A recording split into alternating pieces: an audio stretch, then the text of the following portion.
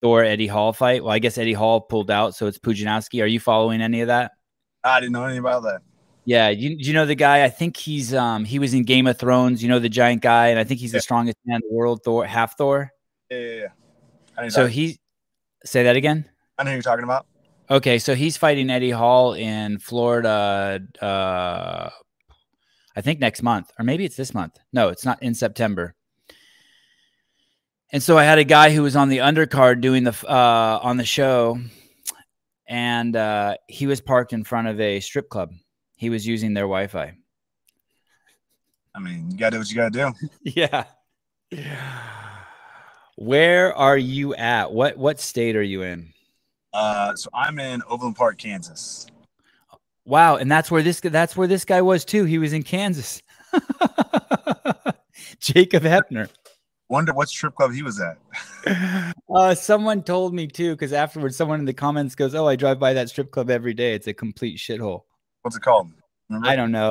I honestly, I don't remember. I think it started with a W. Whitey's or Whitney's or Whispers. Whispers. Yes. Yes. That's yeah, that is. I've never been to that one, but I heard it's out in the middle of nowhere, and from what I heard, it's a shithole. I wish I knew Kansas better, so if I knew you guys were close to each other. Are you born and raised in Kansas? So I was born and raised in Kansas City, Missouri, which is Parker, pretty much back to back. So they're not far from. Okay, damn, you're breaking up a little bit. I wonder if people hear you breaking up on the live feed. Hope not. And so you're born and raised there, and that's where you lived your whole life, Kansas? So I lived in Missouri most of my life. I live about 45 minutes north of where I am now. And then I met my wife, and we just keep moving further and further south away from my family. So, yeah, I live in Overland Park, Kansas now. Nice area. So, yeah, I haven't lived here my whole life, just a couple years. Was that the plan, to move away from the family? No, not really. My wife grew up in Overland Park, Kansas. She grew up in Leawood around here. So I just moved closer with her, where her family is, because I'm a nice guy. Yeah, and you're going to want to, I know in some of the interviews I've seen you do, you've talked about having kids, and you're going to want to be close to your parents. I mean, they're 35 minutes away, so it's really not too far, but, her parents are, 10 minutes away tops. Most of her family's 10 minutes away. I think my family was thinking about getting a house a little bit closer to us. We haven't talked about that yet, though. How old are you? 34. And you fight in the 170-pound division in the UFC. Yep, welterweight. Yes, I do. And you've made it to the highest level on planet Earth in the fight game. I mean, that UFC belt's the highest level, so once we get there, we'll talk about that. Congratulations. How exciting. Yeah. It's been a long road, man. I'm a veteran of the sport. I've been in it for 13, 14 years. Had a lot of ups and downs. It's been a rough road to get here, but when you get your hand raised in the UFC cage, it makes it all worth it. And you've never lost 2 fights in a row. Yeah, that's a weird one. I don't know how that happened. And you have some great fight win streaks. Yeah, that's kind of part of the ups and downs. I would get on a 5-fight win streak, think I was close to UFC, then lose a fight, and then I'd get 4 fights in a row and lose a fight. It's just the way it works. I don't know why it happened, but everything happens for a reason. And when you say you think you are getting close to getting into the UFC, what do you mean? Like you start to hear whispers, or your manager tells you, "Hey, I got a call with the UFC." What signs do you get that you might be close? I mean, the UFC always looks for win streaks. They always want winners. You don't get anywhere in this game being a loser. It's just not the way it works. And so I'd get 5 fights going, and there'd be a lot of people talking about me being in the UFC. Like I should have been in the UFC this time, yada yada yada. And honestly, I think timing is everything. I think everything happens for a reason, and the way I got in the UFC and how I got in the UFC is just perfect. The way the story plays out. What was the first sport you played as a kid? What started your journey of using your body and enjoying moving around? Yeah, so I was born really naturally athletic, and that's played a big factor in most of my life. I played football and baseball when I was younger, and I really enjoyed it. And I wish I would have stuck with football when I was younger, because I think I could have gone to college and played and stuff like that. But I went from baseball and football to skateboarding, which I absolutely love skateboarding. Like I still watch skate videos this day. My Instagram's with skateboarding. It's something that if I didn't fight, I would still do. I'll still skateboard. I still roll around on it every once in a while, but there's no point, especially where I'm at now. So skateboarding and football and baseball were kind of where I was before I started fighting. Did you wear wrist guards? No. If you get on I threw myself down handrails. I threw myself downstairs. I mean, I battered my body, and then I started fighting. So when I'm about 50, 60, I'm gonna be in a lot of trouble. My body's gonna be feeling a little bit older than I want it to be. And what was the first sort of combat sport that you ever did? Did you start wrestling in high school or something? How did you start that? No, I started mixed martial arts. Just kind of all played out together. My uncle used to be a kickboxer and boxer, and I started training with him one day. My neighbors across the street were doing strength conditioning, and I started doing that with them. And they handed me off to a mixed martial arts gym about 30 minutes away from the house. And I just kind of all that kind of fell into play of how I got into mixed martial arts. I always wanted to fight. I always wanted to, and I don't mean like in a violent way. I didn't hurt anybody, but to just compete is what I really enjoy doing, and that's just that fell into place. How old were you like when you first started MMA? 21, 22, somewhere around there. I was a little older than I should have been.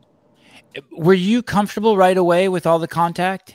Like with just like rolling around with guys and the reason why I ask is so I took my 3-year-old. Can you hear me okay? Yeah, I got you. Okay. So I took my 3-year-old to his first jiu-jitsu class in Santa Cruz, California, Garth Taylor Jiu-Jitsu. He started crying. I waited a year. I took him back at 4. And for the first 3 months, 3 days a week, he would only do the warm-up, and then I would make him just sit, and then he would want to get off the mat, but I would just make him sit on the mat. And I would ask him, hey, why don't you want to do any of the technique? And he's only 4. And he said, because I don't want strangers touching me. And I'm thinking to myself, and I don't do it, right? So I don't do it. And I'm thinking, yeah, I wouldn't want strangers touching me either. There's a guy with his knee on your cock and balls. There's a guy with his hand on your face. You're rolling around with other people. And there's a lot of strange men in there, right? Like he's 4 and all his teachers are, like 15 to 50. And then finally one day, Garth Taylor, the guy who runs the gym, the center, walked up to Avi and said, hey, did you know Batman does jiu-jitsu? And that was it. And since then he's been doing, I have 3 boys now. I have 2 4-year-olds and a 6-year-old. They've been doing martial arts 5 days a week for, I don't know, 2-3 years. But I do think about that. It's a crazy intimate sport. I mean, I've heard people say about the UFC, it's really just really shitty gay porn. And did that just come naturally to you to just be okay with that much physical contact? My first question to those people is, are they watching like really high quality gay porn? Like, no, that is a good question. I'll start asking that. That'll be my rebuttal. Gay porn, what are they watching? Like, do they pay for a monthly subscription or what? I think they're making fun of me because they know I'm addicted. I watch 0 TV except on Saturdays. I block off every Saturday.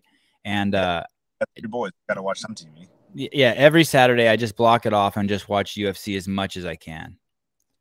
Yeah, man, I was comfortable with it. I don't know, like I never looked at it as like gay porn. I never looked at it like that. I just enjoyed the competition of. I hate team sports. Like it drives me crazy because I'm one of those people that I will give 100%. If we're playing flag football, we're playing, badminton. I don't care. I'm giving 100% as much as I can. If somebody else is giving 50% and we lose, like it's like I don't like that factor that I can lose because somebody else isn't trying. I don't like that. I don't like that in sports. So for me, mixed martial arts was like the ultimate form of competition. It still is. Like it's you versus you. It's you versus other guy. There's only one outcome. Now you have a team that you put in a lot of work with, but at the same time, you only have you and you to go into that cage with. And I really enjoyed that factor. I never thought about it as super intimate. I just rolled and enjoying the competition of beating other people and other people beating me, unfortunately that way. But it's interesting you say that. So basically, at I don't know, around 20 years old, I started making videos and films. I'm 49 now. And I had 3 partners and throughout the years, and they were all amazing partners, but they compartmentalized their life. They would take vacations. They would take Saturdays and Sundays off. And now I'm out on my own, and it's so much better because I just want to work. And the team sport thing wasn't for me either. Like, and I start to resent people who are on the team who are like only giving 95%, and it's not fair to them. It's not fair to them. It's not fair to me. And so it's like, finally, I'm like, okay, fuck it. I'm just going to do this on my own. And hence I have this podcast, but it is scary as shit. I mean, yeah, but the risk reward for that, you know, is anything. Like the higher the risk, the higher the reward. So, and if you're not facing your fears, then you're not growing, right? You're not doing shit. When did you know you were tough? Like in my mind, I can't be punched in the face. Maybe I'm just not smart enough to realize that. You're very smart. I watched all your interviews. You're very smart. You've carried a lot of podcasts and a lot of interviewers. They should all be thankful when they interview someone like you.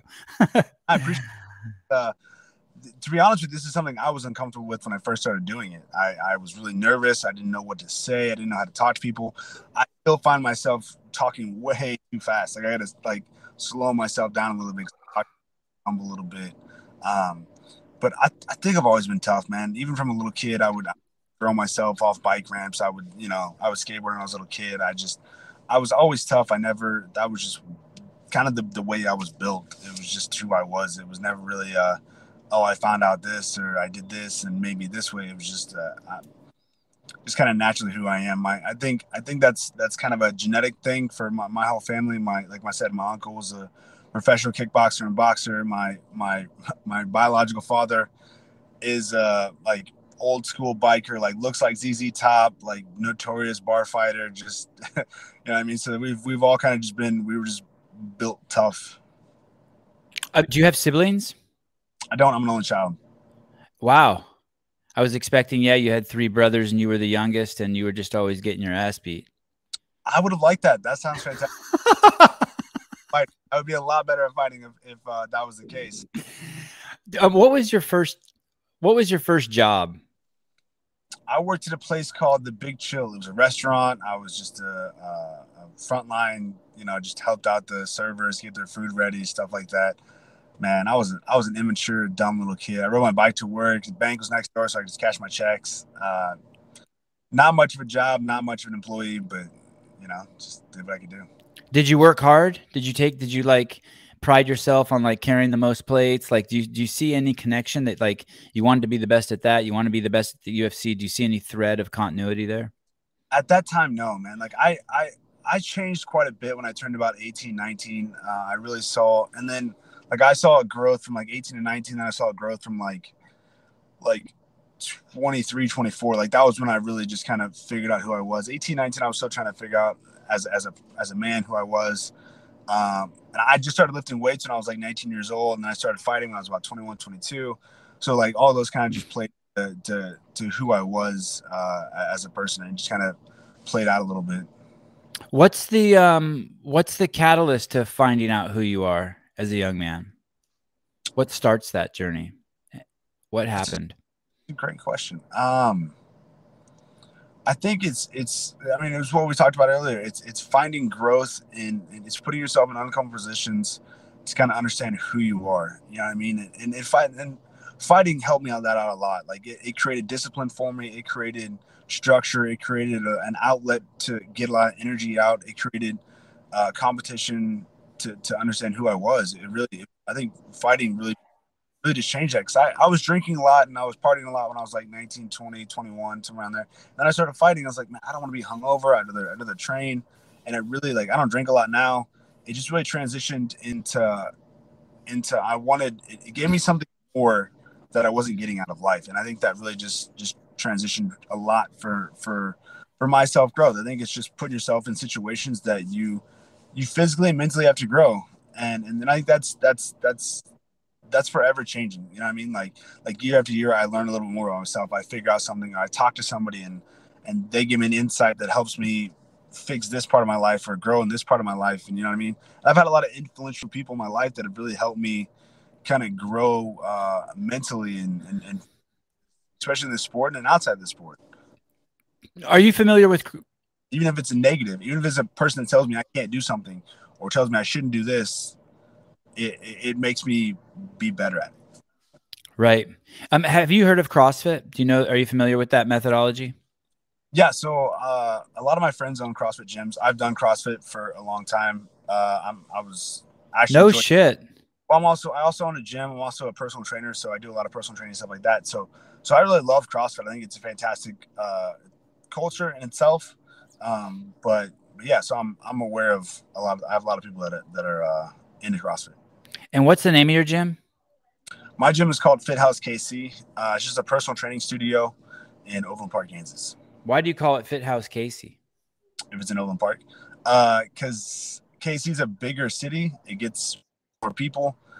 People are gonna kind of Google Fit House. They're gonna get more results. And I plan on opening multiple gyms, not just in Overland Park.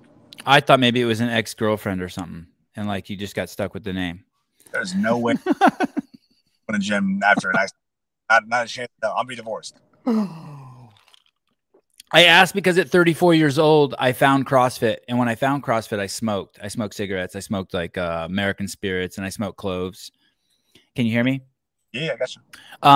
And so after doing CrossFit for like 6 months, I realized, hey, what do I like more, smoking cigarettes or CrossFit? Because the two were just not working together. And I just quit smoking. I was like, hey, this fucking sucks. This is ridiculous to finish a workout. And then just go light up a cigarette. I could only imagine, like, my lungs were probably all wide open. My capillaries were firing. And then here I am puffing on a cigarette. It was stupid. Yeah. So I made the choice to quit. Yeah, but that gave you the growth you needed to get past something that most people, I argue with my mom every day. My mom's a smoker, 40 years, somewhere around there. And I asked her today, I was like, she won't quit smoking. I was like, we argue about it all the time. I literally hide her cigarettes. I break her packs of cigarettes. She's pissed off me all the time. And I was like, look, and I gave her the thing. I was like, would you jump in front of a bullet for me? She goes, yeah, of course. You would die for me. She's like, yeah, I would die for you. I'm like, cool. How about you stop smoking and live for me instead of, not working out, smoking, not taking care of yourself. Like those things really, I get in arguments with my mom a lot about smoking cigarettes. And I think it's ridiculous. Man, you're a good son. As a young man, I was probably 20 years old, and I was having a discussion with my dad, and I said to him, I just want to find something that I would die for. And my dad paused, and he goes, why don't you find something that you want to live for? And I was like, who he fucked me up. Quick. Yeah. One of the greatest gifts we can give, or one of the greatest gifts a parent can give their kids is taking care of their health, right? So like one of the greatest things that I'm so happy about is that my parents are healthy and that they're financially sound, that they set themselves up in a way that like I'm not worried about them. Because if your parents are unhealthy, like it stresses you out, right? And if they're not financially sound, it stresses you out. Well, especially the person like me who I'm a pretty healthy person. I eat pretty healthy, take care of my body. My mom was sitting with her sister who's a nurse, and they're both kind of overweight. They don't exercise, they don't take care of themselves, but they're complaining about their mom who has diabetes, who's struggling. Their dad's been smoking for how many years. They're complaining about these people, their parents, that don't take care of themselves when they themselves don't take care of themselves in front of the person that takes care of himself. Like the irony of that whole conversation was just it killed me. I didn't understand it. And I mean, it's just, you're just sitting there like you guys are literally complaining about the exact same thing you're doing in a worse way. So. It is a difficult time now for people like us who take care of ourselves to see a whole world that's like, feeling threatened by this virus, when the leading correlate of all deaths is being obese, and people are concerned about their health, and yet they're shoving Coca-Cola and Twinkies in their mouth. We are in a very, very bizarre situation right now. I find it so weird that I'm an unhealthy, like I'm not vaccinated. My wife and I are having kids. We didn't really, there's no evidence or science behind showing what the vaccine does for infertility. So we didn't mess with that part. But like you're very smart. That's crazy that I'm an unhealthy person now compared to somebody who's vaccinated, who's 50% body fat. Like I think that's insane. Yes, it is. It's very backwards. And from the from what I've read, and I've read significantly about the vaccine, they skipped the tests and the protocol that checks on the effects that the vaccine has on pregnant mice or whatever they tested them on, ferrets or rabbits. They skipped that part. That was one of the shortcuts they took to get the vaccine out quicker. And so, your wife, After that, I'm not. That's not. It's not gonna happen. right? That matter. You know what I mean? Like my wife gets a vaccine and my kid has some issues because of it because they rush it out. Like that just, you know what I mean? I'm not an anti-vaxxer. I'm not a like. Me neither. If you want to get a vaccine that makes you feel better, that helps you, that's great. But for me and my wife especially, you know what I mean? Like I'll take the vaccine if I have to because I'm gonna die one day anyways. Nobody gives a shit. But my wife, I don't wanna put my wife through that. Does your wife train? She looks like she's in great shape. So we met at an MMA gym. The way we met was we'd known each other for a little bit. We'd seen each other at the gym a couple times, and she asked me one day, she's like, I was training for a fight, and she's like, hey, do you want to be my sparring partner? I'm like, sure. And she's thinking I'm gonna go light on her, which I did. I promise you I did. The first punch I threw was a Superman punch, and I cracked her. Then on she got so pissed off and tried to fight me, and then we just started talking after the class, and that's kind of how we met. We call it love at first punch. It works. So she does Orange Theory. She works out quite a bit. She stays pretty healthy. So yeah. So was that her? Did she find you attractive and cute? Is that why she asked you to spar? Like, was that her first opening line, or did she really just looking for a sparring partner? Nah, she found me attractive. I don't know what's wrong with her. So you said you played football and baseball and you skateboarded. Another interesting thing, and I didn't know this about you until I started digging around, is I did see you've made some posts about skateboarding. And my son has now skateboarded like 400 consecutive days in a row. Oh, yeah, he's 6 years old. He just saw a skateboard sitting in our entryway. I never skated, but I bought a skateboard for him, and he ignored it from 3 to 5. And then one day he said, hey, I'm going to skate every day. And he's skated every day now. And at 6 years old, he's just a complete shredder. It's nuts. I love it. That's fantastic.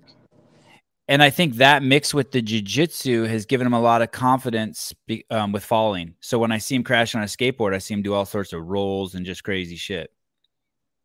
Yeah, I mean, you're gonna get comfortable with falling over on skateboarding, no matter what. And jiu-jitsu, you get comfortable with getting taken down. Like that you asked, if I was always tough, but I threw myself downstairs, so I know I'm not made of glass. Right. Do you skate regular foot or goofy foot or both? I'm goofy footed.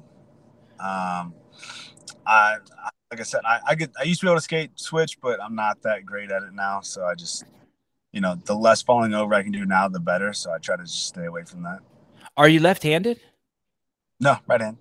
But you're left-footed. Yep. Wow, that's a trip. That's same with my son too. Yeah, I don't understand why. It's just when I jump on a skateboard, that's the way it was. And when you fight, do you fight both southpaw and regular? I do fight both now. Yeah, I can switch. We call it bistantial. Do they make you do that? Is there anyone in the UFC who doesn't do that? Who can't do that? I imagine, but I think the way the sport's going right now, that you have to be able to understand that you got to be able to do both. You know what I mean? The way the sport's evolving, the way the sport's evolving quite a bit in the past couple months or just past year, especially. Guys like TJ Dillashaw with their movement, switching stances, throwing from both stances.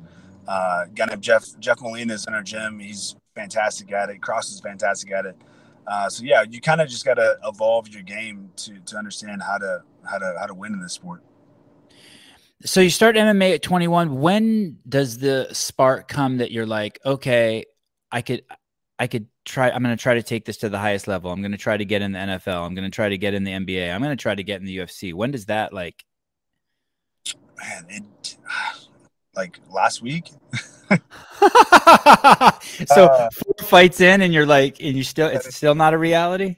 After I fought Barberina, I'm like, all right, this is my idea. No, and I was a good amateur. Really, you know what I mean? Like I was 16 or 12 and 4 as an amateur. Like I was a really good amateur. I progressed a lot when I was coming up in the amateur ranks, and I got a lot of following because of that. And I think that really just, I was I was a pretty good amateur. So that really kind of just said, hey, this is something I can do. And I love doing it. It wasn't really like, oh, I want to get to the UFC. This is what I want to do. This is my goal. It's like, this is just what I want to do. This is what I enjoy doing. Like, you know what I mean? I always wanted to be in the UFC because that was the goal, but like, it was just about training, having fun. You're 21, or you started when you were 21. You're 34, 13 years. What's the longest you've taken off without training? Oh, without training? Like 2 weeks, maybe. And what caused that? Why 2 weeks? Did something happen? Or something like that. There was one point where my body was pretty beat up and just like not functioning correctly, and I just needed a couple of days off. And I think I popped my hamstring last year before one of my fights, and I just took like a day or two off and just iced most of it. But yeah, I don't take much time off. Today's my first day back in training. I'll go and train. I took this week off. Still went to watch practices, but I enjoy being in training. I don't like the fact that if I'm out of training, I know my training partner is getting better than I am. We were watching the fights at my house the other night, and a bunch of the parents from my kids' gym were here. I'm the only one who doesn't train. I'm the bad dad. All the other dads train with their kids and take the classes. And one of the dads who spends a lot of time with his kids, like I do with mine, he used to play the guitar, and he had all these other, outlets. And he basically said he loves jiu-jitsu because it allows him to express himself sort of like as an artist. It keeps him physically fit, and he gets to do something with his kids. It's just like crazy efficient. Yeah. And I'm guessing it's like that for you too. It's just crazy efficient. It checks all the boxes, right? And now for you, it's a vocation. It's going to put food on your table. Yeah. I mean, yeah, it's a great way to put it that way. But I mean, it plays into the gym that I own. It's not a mixed martial arts gym, but people want strength and conditioning. I'm good at that stuff. It plays into staying healthy. It plays in. I think I know, like, when I was a kid, I wish I would have wrestled. I wish I would have done. I wish, if I was 3 years old, I wish I would have done that. And so when I have kids, I know that I will be putting those kids into it. And I think that the growth that I've seen from even being 22 to now, the growth I've seen, my kids will have that confidence and the things that I didn't have when I was younger to have that when they're growing up, which I think is fantastic. And I think that's something I really look forward to, is having kids, is kind of teaching them the things that I didn't know when I was younger. Yeah, when my 6-year-old, after 2.5 years, he got his gray belt. He got all the stripes on his white belt, and then he got his gray belt. And I just went there, and he took the gray belt test, and I just thought it was like, I'm just sitting there watching. And then one of the instructors said to me, after class, walks by me, and he goes, "Well, no, that's it." And I go, "What do you mean?" He goes, "He'll never be a white belt again." I go, "What do you mean?" He goes, "Even if he quits today and comes back in the gym in 5 years, he'll always be a gray belt." And I had to like hold back tears, because I was like, holy shit, this kid at 6 years old has earned something. I didn't think I earned something until I was 16, and it was a paycheck, like you were saying, and I probably bought like alcohol with it. And I'm like, oh, it was crazy. He has an identity at 6 years old. I mean, what a great thing to give a kid, right? What's stopping you from doing jiu-jitsu? I don't know the real reason, but I just tell myself that I don't want to get hurt.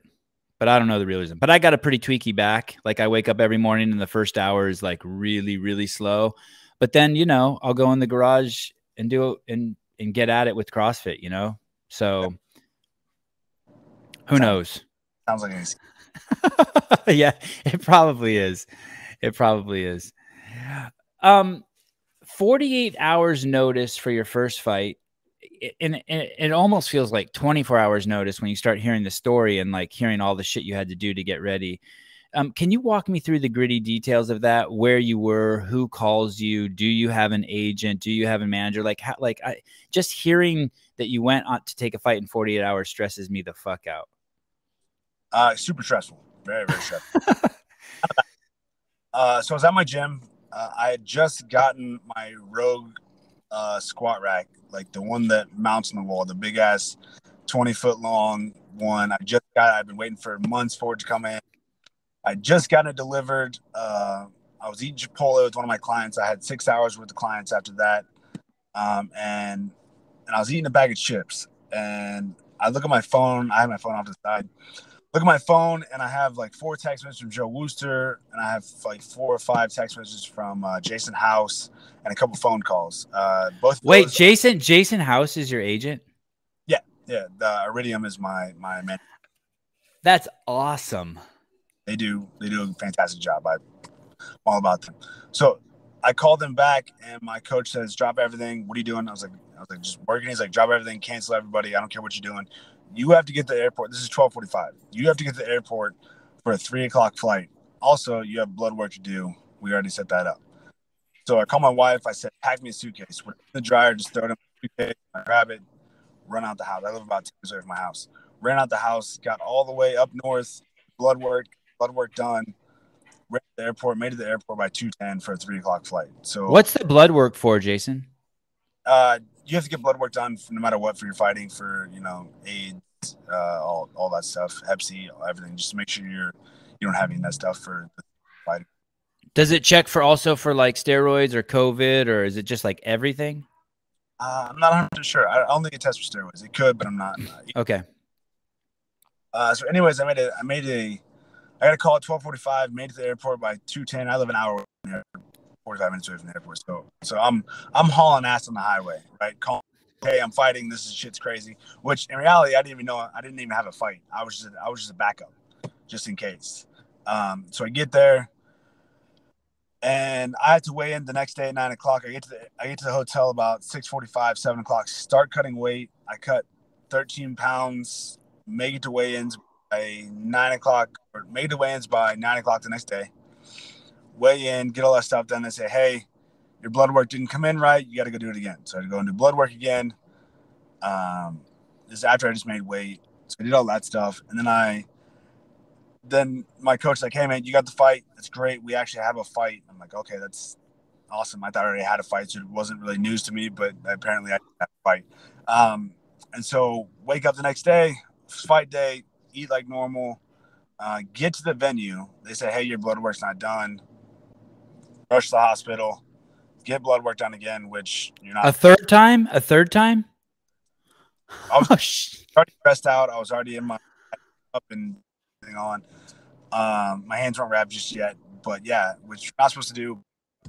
It is what it is. So that's why I got moved back to the main card, and my blood work did not get back until I walked out for the fight. Like, they opened the door and said, hey, blood work's good. You're ready to go. Also, your fight's up next. Let's go. And holy shit. Stressful, longest. It was the most exciting weekend of my life, but also most stressful. But it opened a lot of doors for me. It gave me a 4-fight contract, got me in the UFC, got me paid. So I couldn't be upset about it. I'm looking back at it. I really wouldn't change the way it happened. Who's Jason? Who's Rooster? What was the first guy's name? Who? Joe Wooster. He's been my manager since like 2013, 2014. He partnered with Iridium, so they're both my management team. When I wanted to start interviewing UFC fighters, because I watched so much UFC, I'm trying to remember how I came across Jason House, but I came across him and I thought, oh, I should interview this guy. And then hopefully if he likes me, he'll let me start interviewing a bunch of his fighters. And so I've been trying to schedule with him, and we keep missing, but I think he's on the schedule for next week. He's a busy dude. I bet. And so in these interviews that he kept doing, every once in a while I would hear him mention this prospect he had, Mo Miller. Don't know. Okay. So he's not in the UFC yet. I think he's fighting in the Contender Series in September. Okay. And I interviewed Mo, and it was awesome. We had a blast. But it's crazy. And then I had heard that it's Iridium, right? Jason House Iridium. I basically heard that he has more MMA fighters than pretty much anyone out there. And so it's but I didn't know you were with him. I think they have like 150 people on the roster. Yeah, that's crazy. Something stupid. How do you choose an agent? So when I partnered with Glory MMA and Fitness, where I'm at now, Joe Wooster was just a part of that. And Joe Wooster, I'd known Joe for a long time as an amateur days. So like just the Kansas City area MMA scene it's a small scene. Everybody knows everybody. You know people from St. Louis, you know people from Colorado. from Iowa, Nebraska, all that stuff. So like everybody knows everybody, and Wooster just, I mean, I've known him for a long time. I fought on his couple of his shows that he had. My last amateur fight was on his show, and so it was just kind of an easy decision. Like, hey, I need a manager. That's where it works. So you jump in the ring with this guy with just a few hours, 2 days notice. It's a whirlwind. And what was his name again? Tato? Santo. Sorry, Santo. No offense. I'm bad with names. And have you done any research on him? Had you heard about him before? Did you know if he was a ground guy, a stand-up guy? What did you know? He was a stand-up guy, but he had a good left hand, which obviously he does because, I ate it. Yeah, I mean, there's not a lot of research you can do. There's not a lot of game plan you have in there. So we knew going into it what he wanted, and I recognized it quick enough, and it ended my night real quick. When you lose a fight, is there a goal to avenge it, or do you just let it go? You got to have a short memory in this game. My coaches tell me that all the time, and so I don't want to say that with the 48-hour notice fight, I kind of just let it go because I really didn't. Obviously, I came back way better, and with the full camp, I was a different monster, and that was obviously apparent in the Cole Williams fight. You got to have a short memory. If you dwell on stuff like that, you're just gonna sit there and sit there and sulk in your misery. There's no point in doing that. In this game, you got to get better, and the only way to do that is get back in the gym and work. Does your wife stress out about your fighting, about other dudes punching her gem in the face? First off, I don't know if I'm her gem. I bet the pictures sure make it look like she loves you a lot. Instagram versus reality. No, I'm just kidding. No, she does. Yeah, she stressed out a lot. She drinks a lot before the fight happens. Her mom both do. Yeah, she's super stressed about it, but she also sees the amount of work that I put in each and every day. I come home exhausted. I'm an asshole. She knows what I put in, so she kind of, understands that, hey, this is what I'm doing. And I told her since that first day we started dating, look, this is what I'm doing. If you don't like that, there's a door. And I've told that with every girl I've ever dated. If you don't like fighting, if you want to tell me not to go to training, we're not going to work. So there's a curb. How about your parents? Like, I have 3 kids, like I said, and like my kids are my crown jewels. They're my Sistine Chapel. They're my greatest. They're my thinker. They're my greatest piece of work. They're the only thing that I've ever put all 100% of my passion into creating. Right. Okay. And now your parents have obviously created this amazing human being. He's 34 years old. He's an incredible physical specimen. He's smart. He's married. And now their specimen is going out. Do they just push down their fears? Do they just push them all away and not talk? I was thinking if my kid got into fighting, I wouldn't express how I felt about it to him. Do you know what I mean? I would just push it down because you want your kid to be happy. That's first and foremost. My mom hates fighting with a passion. I'll tell you this story. It's a different story. When I first started, I lived with my parents. She goes, look, if you start fighting or you get a tattoo, I will keep you in my house. Cool. I don't got a tattoo, but I got to fight next week. And she came to the fight. She was hammered drunk. She stood in the front row and hated it with every bit of it. I lost that fight. And she really disliked it. She hates it with a passion still to this day. But she came into the gym one day and saw me hitting pads with one of my coaches back then. I just saw how much I loved doing it. Just noticed that I wasn't just fighting people all the time. We weren't just busting heads. We were hitting pads. I was trying to get better. And she really supported me. Probably my biggest fan, shares everything, does all that stuff. But I said earlier, talking about my mom smoking cigarettes, and I went to breakfast with her yesterday. Took her and my dad out to breakfast yesterday with my wife, and we got into the whole argument about smoking cigarettes.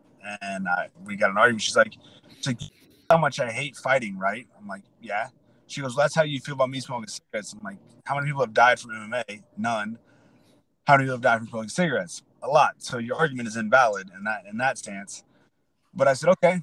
I said, when I quit fighting, which I'm not going to fight forever because I don't fucking want to. I don't want to get punched in the face forever. When I quit fighting, you have to quit smoking cigarettes. And we shook on it. So a couple years down the road right now, she has to quit smoking cigarettes. So at least I got that timeline out of it. It's interesting. Training is beautiful.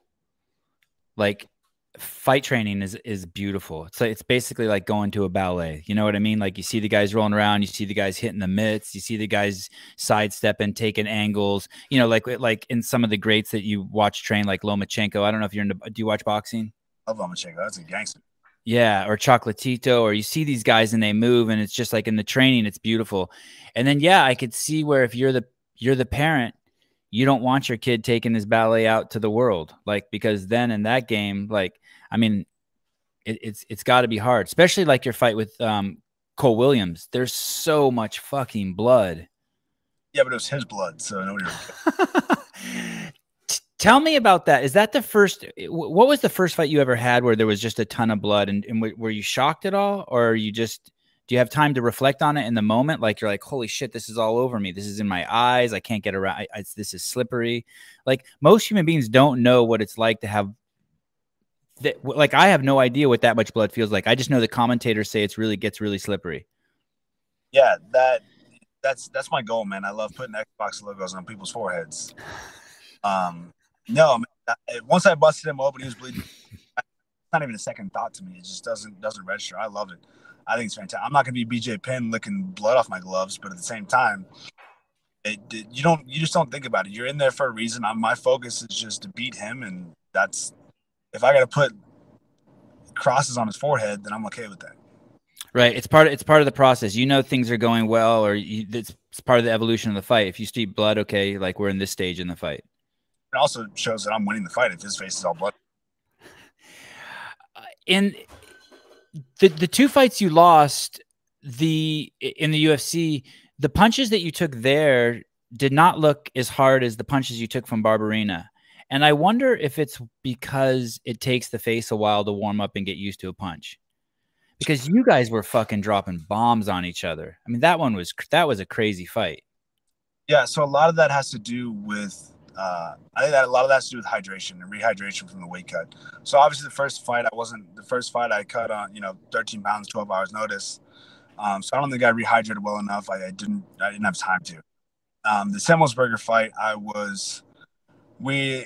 after that fight we went to the institute and ran a bunch of tests that kind of showed me, hey, pretty much what they told me is I'm the most stressed athlete the UFC has recorded. I need to do something to change my life. So I needed more sleep, which... What do you mean? They did like diagnostics on you and they're like, hey, like your system is stressed. Give me an idea what that looks like. What test do they do? They ran like body mass tests and stuff like that, which just kind of shows where my body weight is and that. But they gave me like a questionnaire that kind of shows me, hey, where's your body feel at this point? Where do you like... That one's kind of opinion based on depending on how I feel, but at the time, like I know, like I felt terrible in terms of their questionnaire. They're like, hey man, something's fucked up. You got to change something, or you're gonna die. Which I knew something was messed up, but I'm a prideful person. I guess I just didn't reach out to say. I thought that as an entrepreneur, I was waking up at 4 a.m. I'd run my classes. I'd go to training. I'd come back. I'd run more classes. Then I'd go back to training, and then either I go back to work or I go home. And so I wasn't getting enough sleep. I was getting like 6 hours, maybe 5 hours a night, twice a day, 6, 7, 8 clients a day. Just was running my body down to the ground. And so you show up on fight week with your body being that stressed. My body was 190 and I couldn't get under that. My body was just not having it. So I cut 15 pounds of water, 5 pounds of soda. So I really essentially cut 20 pounds.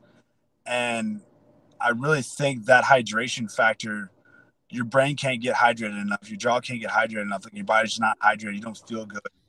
And I knew I didn't feel good. And so when I ate that punch, which I'm not taking away from Semmelsberger, he hit me clean. That he won that fight fair and square. But I know that Barberena hit me way harder. I think that hydration plays into the whole factor. And you can obviously see the difference of when I am getting sleep and my body gets a full camp and I am rehydrated. A punch I can take, how good I am in the cage between Semmelsberger and Barberena for sure. I'm not just saying this because Jason Witt is here. If you guys want to see a remarkable fight, go to ESPN Plus and watch his fight with Barberena. You will not be disappointed. Yeah. Say that again. It was fight of the month. They're calling it round of the year because that third round was just so crazy. Insane. And you won fight of the night, right? I did, yeah. Yeah, it's a crazy fight. And and you answered a lot of questions too. Anyone who just thought you were a wrestler, now whoever fights you next has to definitely be concerned, because I don't think a lot of people would have taken some of those punches you gave Barberena if he wasn't made of stone. I don't think a lot of people would. And I was, you know what? I thought the third round was going to be the entire fight because I know how Barberena fights. But I'm not just a wrestler, and I know that my 2 fights are just from wrestling, and it shows. But like, I'm a well-rounded fighter. I think a lot of people, if I would have, Barberena is hard to knock down. There's not a lot of people have beat him or knocked him down, like that, and I didn't expect to, especially multiple times. So yeah, I think anybody else, they're gonna go to sleep. Is it what is that feeling like when you, I mean, I guess I haven't asked you this question yet, but it looked like you fucking punched him pretty much as hard as you could with a perfect punch. And it looks like he also hit you as hard as he can in the face with a perfect punch, and the other person doesn't go down. Do you even process that for a second, or do you just start punching? Or are you like, holy shit, how is he still standing? Or do you ever ask yourself, holy shit, how am I still standing? No, man, when you're not fighting, you're focused on just the task at hand. You're ready there to fight. If I was down, that's great. I really didn't expect it, so that was kind of a shock factor. I expected him to hit my wife before that fight. Look, I'm gonna be bloody. I'm gonna have blood on my face. This is not gonna be an easy fight. I thought round 1 would be hard. I thought round 2 would be a little more. He'd put a little more pressure, and I thought round 3 was gonna be round 3 the way it was. But round 1 and 2, I really felt good, and I didn't think my wrestling was gonna be that dominant against him, and that really played a huge factor in the fight. But yeah, you don't think about getting hit in that time. You're in there for one task, and that's meet the guy, and that's all you think about.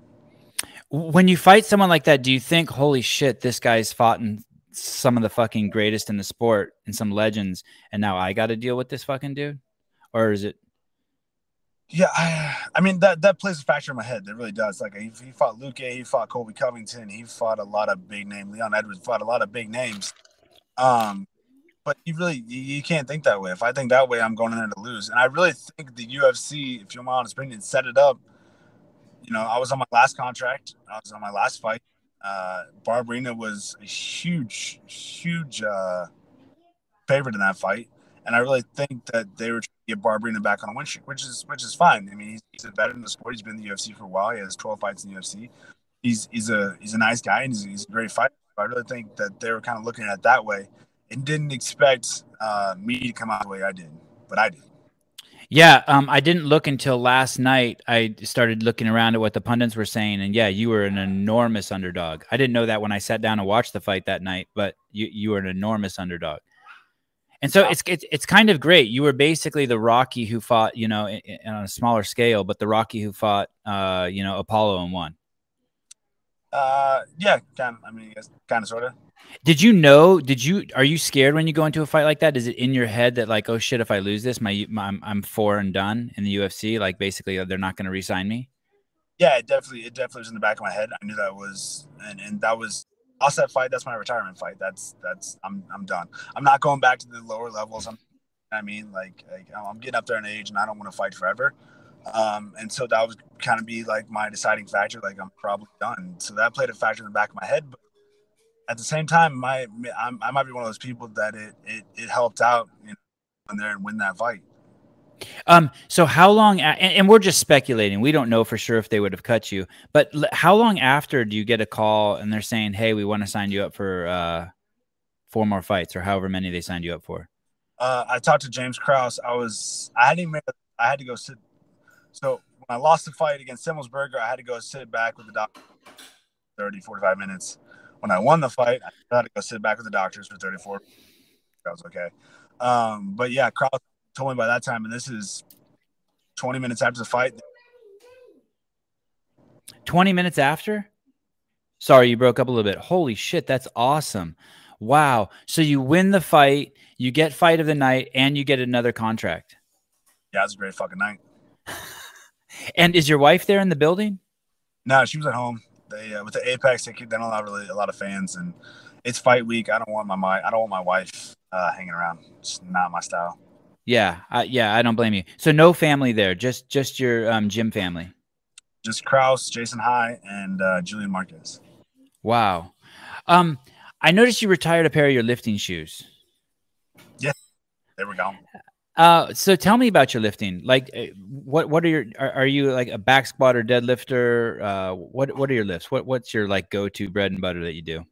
Man, I'm a deadlifter. I love deadlifts. I didn't lift a lot for this fight because my body was just it was taking a lot of stress, and the less I lifted, the better I felt and the better I did. So, but yeah, I love deadlifting.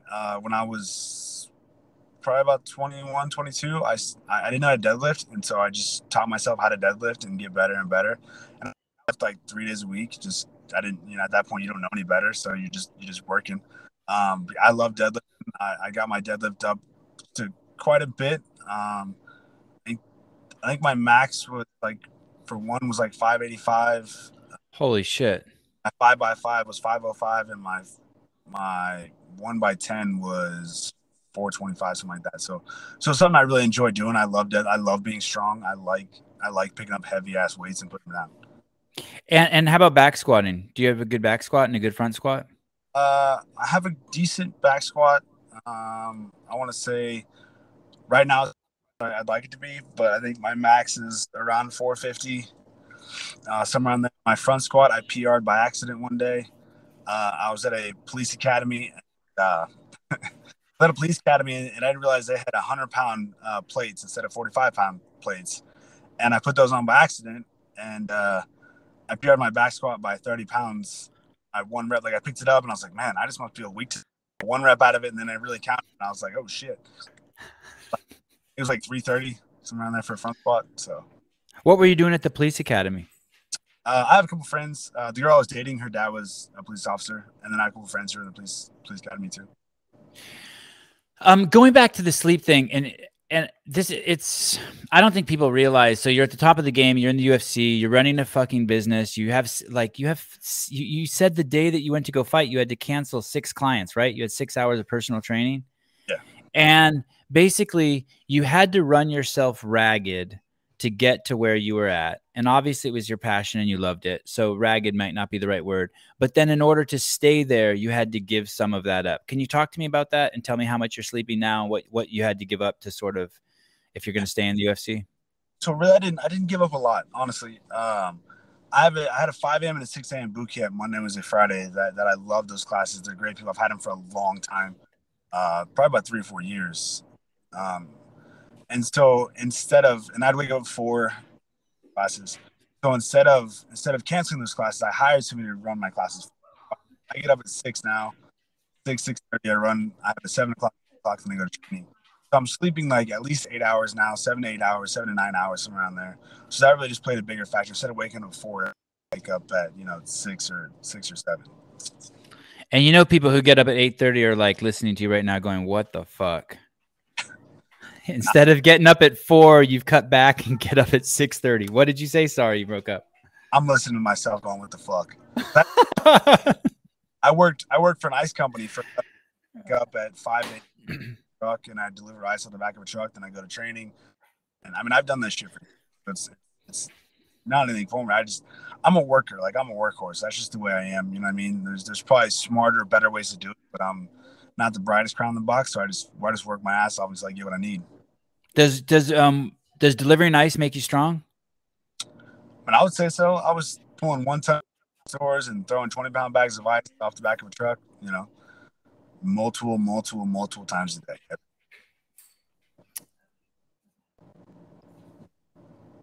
I'm looking down at my notes.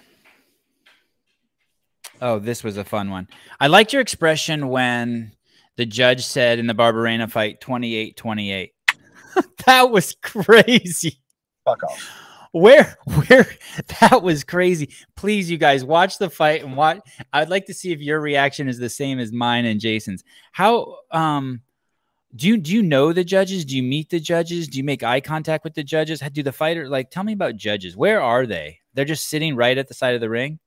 Yeah, all 3 sides of the ring. All 3 sides? There's one on each side?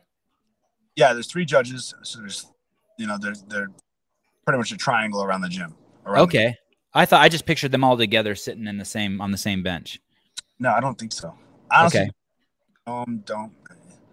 I mean, you know, they are what they are. They serve a purpose. But to give that fight a 28-28, you're out of your fucking mind. Even give him a 10-8 round in the third round, which he dropped me twice. I dropped him twice. I took him down. Yeah, it was a crazy fight, but there's no way it's a 10-8 round. If you give him a 10-8 round in round 3, how do you not give me a 10-8 round in round?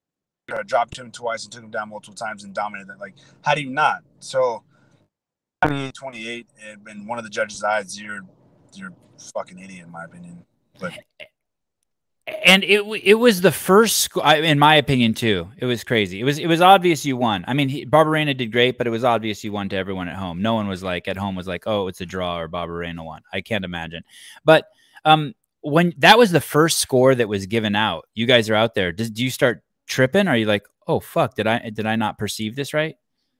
No, there's no. I knew at the end of that fight, and Krause even said it middle of round 2 and 3. He's like, look, we're up 2 rounds, just don't get finished. I'm like, first off, that's the worst thing to tell me, not to get finished, because now I'm thinking about getting finished.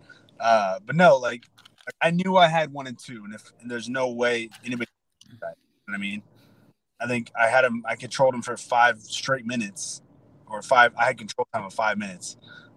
So I mean, there's no way I didn't have 1 and 2 in the bag. So I don't see how, you know, round 3 was. I don't see how you get a draw. So when they said 28-28, I was like, that's bullshit. And then I just knew in my head that I won the fight. There's no denying it. If I'm round 3, I win. Have you gone back and watched that fight? Just like 1 or 12 times. 1 or 12, yeah, it's good. And do you go back and watch all your fights? If I win, yeah. Do you, when you watch the Barberena fight and you see him punching you, do you talk to yourself? Like, are you like, Jason, you fucking idiot, you should have moved to the side there, or oh, that was a great punch, Barberena, or like, what's the dialogue like in your head when you're watching the fight? So I mean, I'm not great at watching fights. I always watch from a fighter or a fan's perspective, and it's hard for me. But I got guys at the gym like Grant Dalton, mastermind of watching fights. James Krause, who's really good at watching fights. They watch a fight from a fan's perspective, then they watch it from a fighter's perspective, then they watch it from a coach's perspective, then they watch it of like, if I was fighting this guy, how would I beat me, and how would I beat him? So that they watch it multiple times different ways, which is crazy to me. It's hard for me to do that, but I've gotten a little bit better at doing that, in terms of like, I'll watch as a fan, then I'll watch it as do better, and then I'll watch it as like, okay, this is what I work on, this is what I need to fix.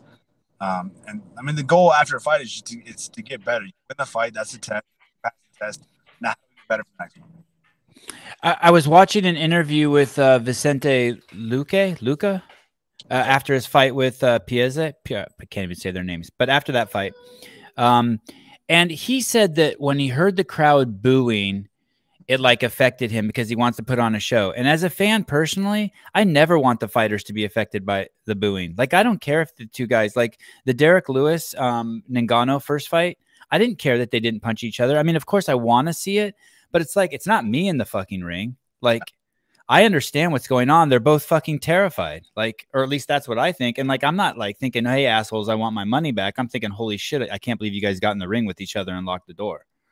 Yeah, 2 massive, huge power strikers. Nobody's doing them and start swinging. It's a terrible idea. But yeah, I mean, so in between round 2 and 3, Krause said, hey man, I don't care if this is the most boring fight of your life. Like, just don't fucking get finished. And there's been a lot of times, especially with Barberena, when we were fighting when we were in camp, they're like, look, I don't care if it's a boring fight. Like, if we can stay away from his power, then why would we not? You know what I mean? If we can time our takedowns better and stay away from his power, then if the crowd's booing, I don't care if it's a boring ass fight. We're winning. Winning is the goal is to win. The goal is not, you know what I mean? I'm an entertainer regardless. The goal is not to like please the fans. The goal is to win and get 3 paychecks. That's what I'm looking for. If fans don't like that part, then y'all can fight. Then you can fight Brian Barberena. I don't give a shit. Yeah. And I always try to compare it to other sports too. Like, if you're a boxing fan and you switch to MMA and do both, boxing is so slow compared to MMA. Or let's say you're a baseball fan. Are you fucking kidding me? You go 5 innings without something happening. I mean, so relative, when I hear the fans booing or giving the fighters shit, I'm like, are you fucking crazy? Like, at any second, something horrible can happen. Just chill. Just hang out. So you're not affected by that at all. No, not at all. I mean, I also haven't fought in front of fans in the UFC either. So I mean, that can be played. But I fought in front of 5,000 people before, and you kind of play off when you slam somebody, they scream and yell. So I never had anybody booing a fight. I think I'm a pretty exciting fighter, but so is Lucas. So what they're booing for, but and y'all aren't in here, so you can't tell me what to do because you're not the one fighting. You've never fought in front of all of your UFC fights have been in the Apex with no fans? This one had 150 fans, so a little bit of fans there, but that was about it. Is that weird? Is that like is that like being in a? It feels more like a street fight. Like holy shit! Like you can hear everything. No, it's awesome. It's like Cross is playing a video game. He just tells what to do, and I do it. It's awesome. Oh, really? Tell me about that. So literally, it's like that. Like he'll tell you kick, and you kick, and it lands, and you're like, holy shit! Keep feeding me. Yeah, a lot of times I'm already doing it, or he's said it, and we do it simultaneously. But there's a lot of times like when I have him against the cage, he'll say do this, and I'll do it, and it'll work. And then he's like, go from here. And James Cross is the best coach, like the best cornerman there ever was, because he is very, very specific on what to do. And a lot of people are just like, go 1, 2. James Cross is very specific on how to win the fight, and so like when you're in the Apex, you can hear him say, okay, do this, reap, do this, and you're like, okay, it's like playing a video game. And but the guy you're fighting can hear him telling you what to do too, right? I mean, obviously. That's fine. It's his job to stop it. And you can hear what his coach is saying? Yeah, I'm more focused on my coaches, but you can definitely hear what they're saying too. And can you hear the commentators? I hear the commentators. Sometimes you can, but not really. They're not loud enough. Is there anything that's distracting in there besides the fighter, or no? You just lock in and it's you and James Krause. The ring girls. The ring girls are pretty crazy. Damn, no. UFC did a great job with the ring girls. They're so like, you go back to boxing and it's just such a different vibe from the ring girls. The ring girls for the UFC are great. Yeah. Man, there's really nothing distracting in there. It's when you're in there, you're at that higher level of focus. All you hear is your coaches, the 3 coaches in your corner, and the smash of leather. Do you have a choice to do the press conference afterwards? I've been looking for the press conference with Derek Lewis after his fight with Surreal, and I can't find it. So I'm guessing that you don't have to do them. Usually if you lose the fight, you don't get to do the press conference. Oh, you don't get to do it? Not that I'm aware. I don't know about the main event. I don't know how that works.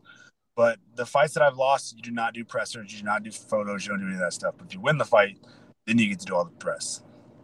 And do you look forward to doing that? I do. I've really kind of embraced it and enjoyed doing it. Like I told you earlier, the interviews I used to get nervous at, and I talked too fast and didn't know what to say. And now that I've done quite a few of them, and I like the press conference. I like talking to people. I like just kind of hyping things up a little bit. I don't mean like in a shit talking way. I don't talk crap. I just enjoy talking to people. Yeah, it's kind of like your parade. The press conference is your parade. Which is weird because I don't like talking to people in real life. Well, thanks for doing this. Do you know your next fight? Nope, not yet. How will you know? What will the process be? When will someone just call you again and be like, hey, you have 48 hours? No. They'll give me now that I have a contract, give me like 12 weeks, 14 weeks. So my coach put me on the side, said, hey, do it, fight. I never said no. So schedule it. Like, hey, we're fighting this person this date. Like, cool. And do you think you'll fight this year? Yeah. I'm gonna try to get another fight in within this year at least. My birthday is November, so I'm trying to fight around that time. Wow. As a birthday present to yourself, punch someone in the face? Not a bad present. Jason, I've taken an hour and 4 minutes of your time. I would love to do it again sometime. I'd love to talk about your next fight when you get it signed up. For sure. You gave us a lot of details. You answered a lot of my personal questions, and I really, really appreciate this. And I hope it didn't fuck your back up sitting in a car for an hour. No, man, I got heated seats. We're good. You have your car running? I do, yeah. What kind of car? And it's a brand new car. It is a brand new car. Yeah, so my wife, her family owns car dealerships. So when we got married, I get a dealer car every 4,000 miles every so often and see a new car. That's awesome because I see the sticker in the back on the back of the window. Yeah, so All right. Got Subaru, so I get a Subaru every couple thousand miles and just trade that in. Awesome. All right, brother. Thank you very much. Of course.